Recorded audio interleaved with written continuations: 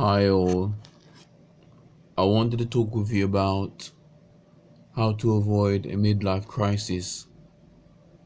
So, before I begin, sorry if my voice sounds a bit croaky. It's just I've been unwell, and I'm better now, properly for the first day for today. So, what it is that you know, the you know the reason why it happened a midlife crisis is just it's just it's just a case of that where as we plod along when we're much younger, when we've left school and we've got our whole lives ahead of us, and we're always worried about what work money, all that kind of day-to-day activities that any normal person will do. Although there is really, in my book, there isn't really a such thing as a normal person, because everybody's different. So, the average human is normally worried about work and money and career and all the all the down to earth stuff of life.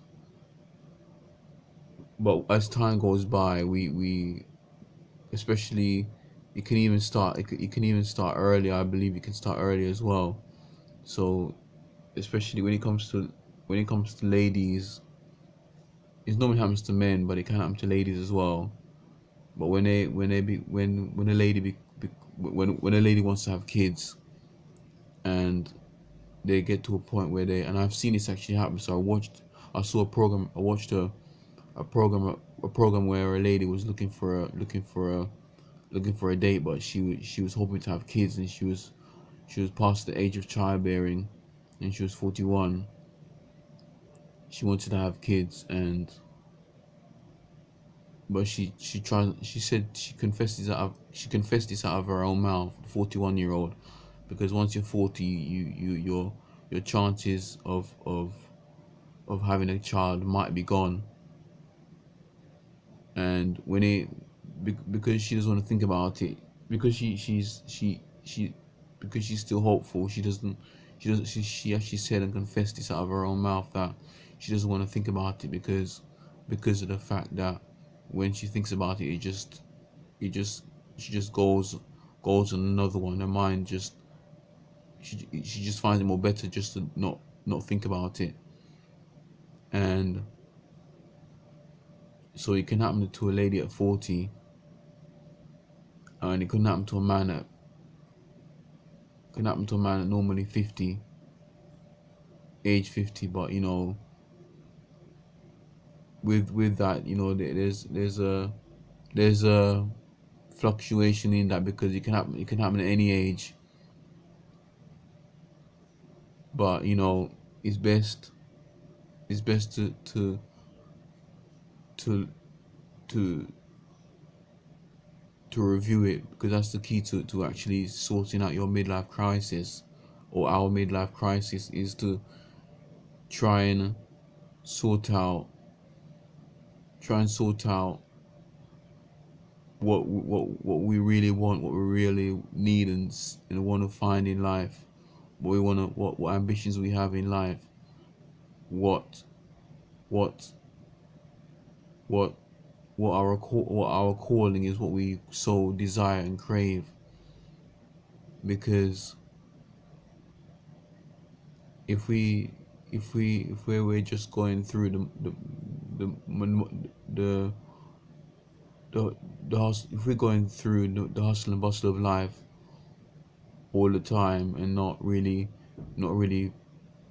planning out, and wanting to not want and not really seeking, or wanting to find out what our true calling is, and where we are meant to be placed in, eventually the push is going to come to the push is going to come to shove, where we're going to get so frustrated or so emotionally unbalanced that we're going to sort of take it out on something when we haven't found our calling. when we haven't had that, we haven't had the child, or we haven't found our calling, or found what we're looking for, our essence, the main reason why we've been put on this planet. So it's a case of just dealing with it. That's the best way of doing it, and that's by dealing with it before it actually happens. If you know you're getting on in years, if you have that ambition that you never really chased after, the ambition that you never really seeked or looked for, that ambition that you never, that you crave so longing, the ambition that you so crave, longingly and longing for it. It's not a case of maybe. If you so desire it, you should go out there and do it. But the only encouragement I can encourage you to do is one thing, is to try and use God in that circumstance, in that situation. Because if we try to find it without God, it's going to be a lot more harder. Because as I've said in my videos, the devil is out there to steal, kill, and destroy our lives. Doesn't really have to be our lives. It can also be to do what we own, or what is in us, or around us. So it's a case of just seeking God. Because if we try to go outside of God and do this without God, it's not going to work. And you can put this to the test as well, or you can try it out. You should try and ask a long-term Christian if they've ever, a deep rooted Christian that's serving in the church, that is not just somebody that's not serious about God. Don't ask somebody that's not serious about God, about Christianity, but ask someone that's really committed to Jesus Christ and God. Somebody that is that that will follow God no matter the cost. No matter, ask them their history as well.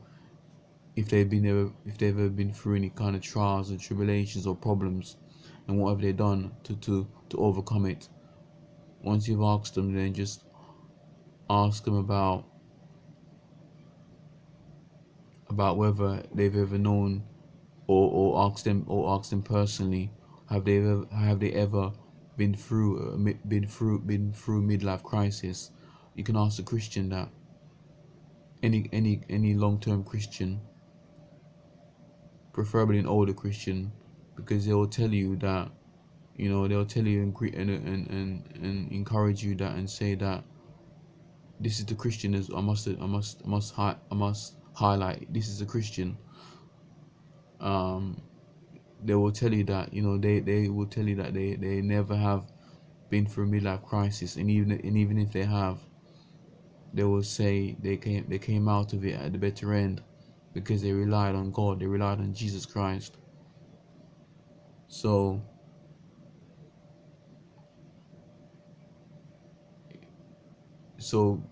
and to confirm as well, as far as I know, I've never known any genuine Christian who's ever gone through or been in a midlife crisis. So yeah.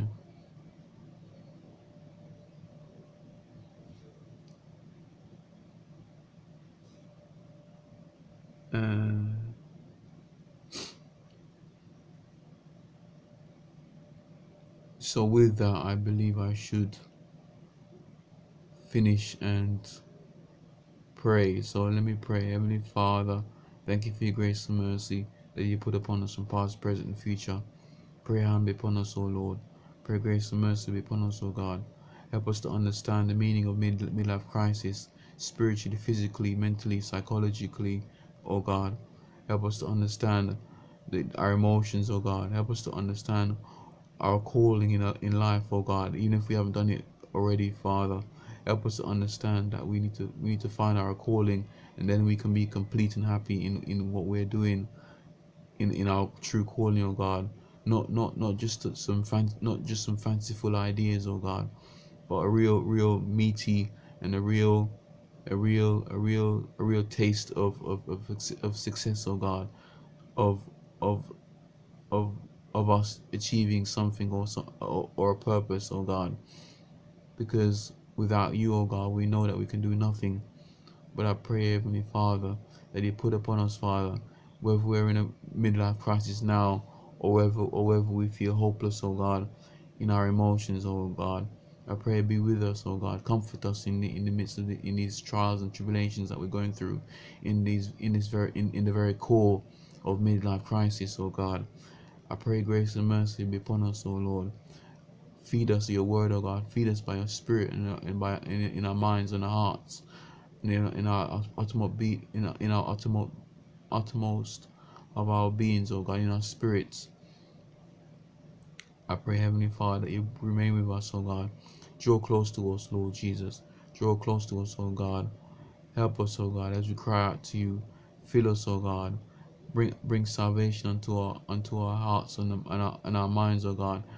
Bring peace in our minds and hearts, oh God, right now in Jesus' name. Pray for those that are watching, that you're able to help us, oh God. Help them, oh God, and help us to understand, oh God, why we are here, what purpose we are meant to be here for, oh God. But I pray by grace and mercy that you be with us and remain with us, oh Lord, until the appointed time, oh God. And I pray you bring healing into our situations, oh God, physically and psychologically. Pray, pray you, pray you bring understanding to our minds and hearts in the blood of Jesus, Father. I pray these things all in Jesus' name. We pray, Amen. God bless you guys, gals. Bye for now. Peace.